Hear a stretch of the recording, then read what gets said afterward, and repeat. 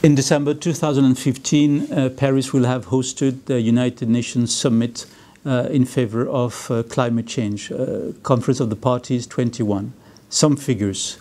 Cities and urban areas account for half of the worldwide population, 80% of global GDP and 70% of energy consumption as well as greenhouse gas emission. So for that reason, smart cities are a must. It is for that reason that in 2012, AFNOR, which is the French member of ISO, has proposed to set up a technical committee related to sustainable management for communities.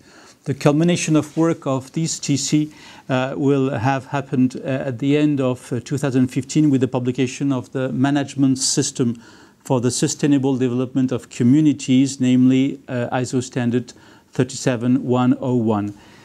We must bear in mind the fact that ISO alone cannot make it, and it is through the cooperation with IEC and ITU, which are also international organizations, that ISO can make it a success in order to provide the citizens with a happier and more sustainable life.